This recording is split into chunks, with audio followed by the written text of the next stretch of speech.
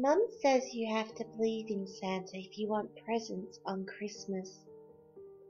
Sometimes I find this hard to do, like when I see Santa at the mall and he looks different from the Santa I saw last year. If I mention this to my mum, she tells me never to talk about that. She says if I do, I won't get any presents on Christmas. She told me to always assume that it's just Santa's magic at work. Last Christmas, I took my little sister to the park.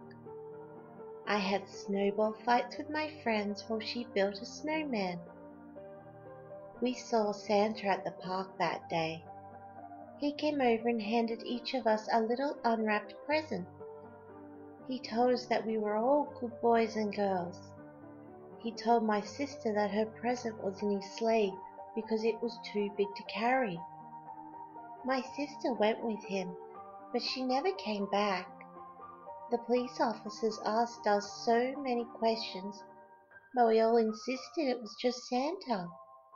Big, jolly, and red. That was all we knew.